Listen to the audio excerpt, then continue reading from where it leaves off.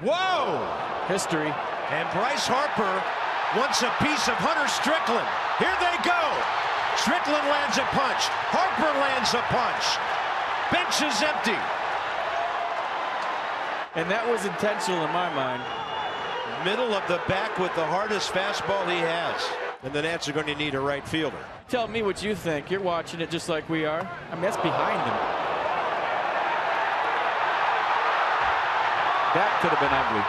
And that's hard to defend. The rest is, well, defending yourself. And when a guy throws a 100-mile-an-hour pitch at you, I think you have to defend yourself.